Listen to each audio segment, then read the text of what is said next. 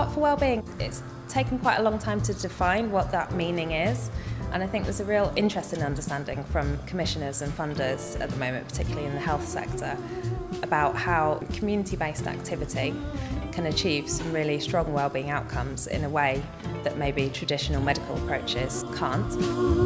Creativity can be a real different way of voice and autonomy and a sense of control for individuals.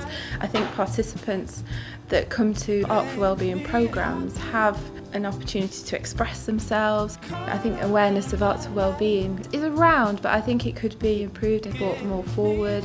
I think there are some fantastic programmes around Greater Manchester and nationally and internationally that are about arts for wellbeing and what that can mean for people. Collaboration is at the heart of a creative process. It's the collaboration between two people that often leads to a really beautiful piece of art or a way of expressing how somebody feels.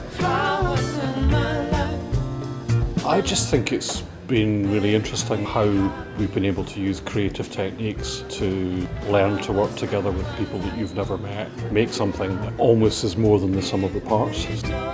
Collaboration is something that I think is so needed and yet so often avoided because of people's time or energies or whatever taken up. Collaboration works, basically. I've always been a proponent of the idea that working with other people is the best way forward. So my message is basically, give us more money for the arts, we'll use it wisely, and the arts obviously are inextricably linked with your health and well-being. It has reinforced even more the importance of arts within helping people to remain well, to become more resilient.